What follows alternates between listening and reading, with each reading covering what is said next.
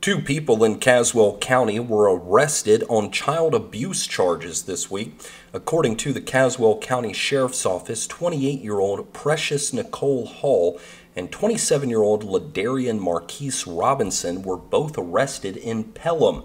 Both have been charged with 2 counts each of neglect a child as well as abuse of a child and serious physical injury, as well as 2 counts each of intentional child abuse with serious physical injury. Hall and Robinson were both placed in the Caswell County Adult Detention Center under $150,000 bonds.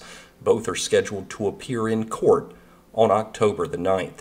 We'll bring you any more information that becomes available as a result of this case. Again, 2 people in Caswell County arrested on child abuse charges. This would be 28-year-old Precious Nicole Hall as well as 27-year-old Ladarian Marquise Robinson.